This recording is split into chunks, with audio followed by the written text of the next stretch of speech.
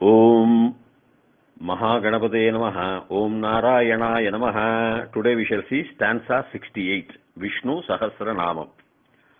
Arciṣmānarcitaḥ kuṁbhō Viśuddhātmā Viśōdhanaḥ Aniruddhōpratirathaḥ pradyumnōmitavikramaḥ Arciṣmānarcitaḥ kuṁbhāḥ.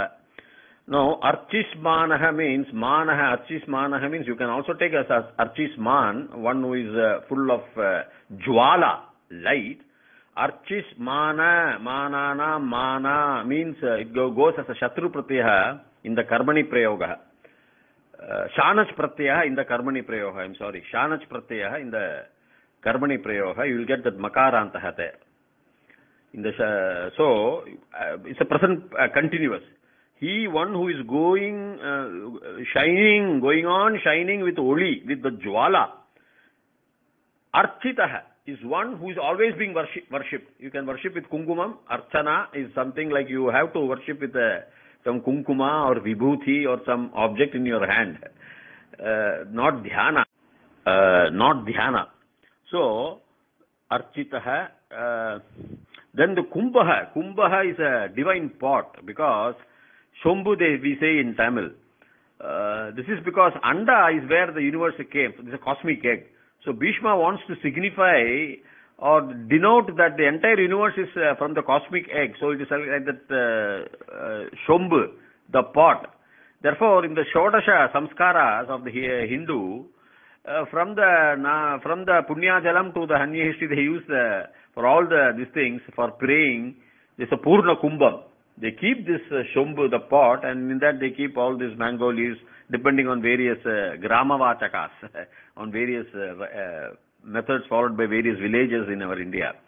And they apply, and so that's what Bhishma means about the universal cosmic egg. That's what I personally feel to use the word Kumbhaḥ. Viśuddhātmā. Viśuddhātmā. V is a upasargaha. Shuddha Atma. Absolutely is pure. There is no speck of any impurity, defect in him. Viśuddhānaḥ. V again is upasargaha. Shodhanaḥ is to purify, to clean. It's a big word. It research, samshodhanam we say, examine and all. So Shodhanaḥ is a purifier. He is the highest purifier. He purifies all our evils. He cleans.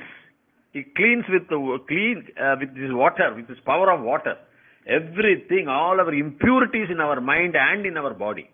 Both in the Atma and as well as in the Sharira, if there is there in the Atma, superimposed by the body on the Atma.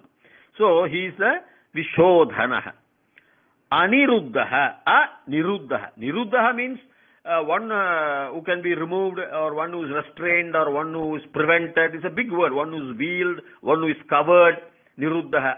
Niruddhaḥ. I told you, is opposite. It gives you the opposite. Haladi-pratyaya.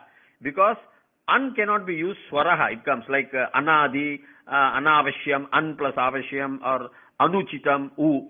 Here it is na. Na comes under the consonants. Yara, lava, and all like that. So, the Aniruddhaḥ means he cannot be veiled. He cannot be restrained. He cannot be prevented.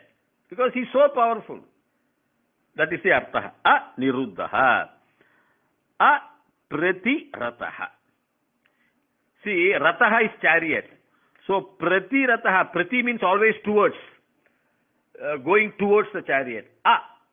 You cannot, nobody can go. This is again that haladi pratyaya. So, nobody can go towards him trying to harm him. That is the artha. No enemy can go means nobody can go towards his chariot to harm him. Chariot, mostly I think Bhishma refers to Krishna Paramatma only here. That is what because the rataha, when he uses the word, there can also be the sunshine and everything. When the sun comes in his chariot, you cannot go against the sun, maybe against the light. But here, in the normal parlance, where I would like to use this is, nobody can go against the Lord. No enemy, no enemism, no evil acts like that can go towards the Lord. Because they will be all burnt. That's artha. Pradyumnah. Pra again is upasarga. pra is upasarga, 22 upasargas. Pra gives weight, like great, greatest we say, pra. Dyumna means splendor, wealth in all aspects, splendor, beauty. Not only that, inspiration. See, he is a source of inspiration for everybody to live a life, whether it is a bodily life or the life of the Atma.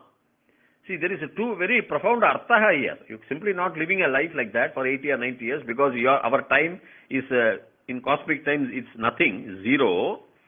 But whatever it is, Swami Mahanarayana gives us the motivation to do something, even in this small life, bodily life.